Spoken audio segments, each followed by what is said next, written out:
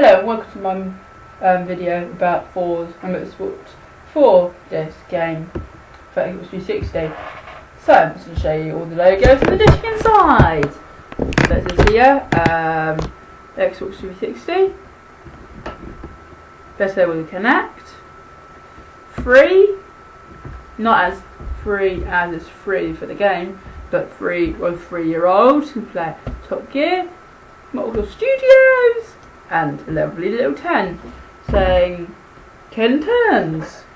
I will upload some videos of me driving the cars and stuff in the game for the Xbox 360 as well. Anyway, I'm going to show you the back of the game.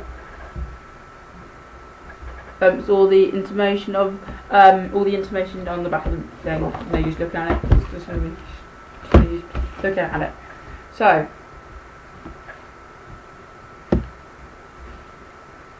Forza Motorsport 4 game back and the manual, just showing you how to play the game.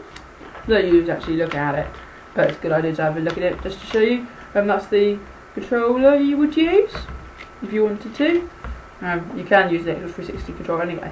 That's a what was it? I can't remember what it's called now. Ferrari, actually, yeah, it was Ferrari, and just automated transmission. So the first disc. It's okay, you can't see me taking it out because I didn't show it that easily. That's the actual first game disc you would plug into machine. Actually, we actually go in now. You get you got two in the game. You got two, so you took the other one out as well now. This is the install contents disc, and you would use it if you wanted to. Then you put it back in there. And so that's mainly all about the game.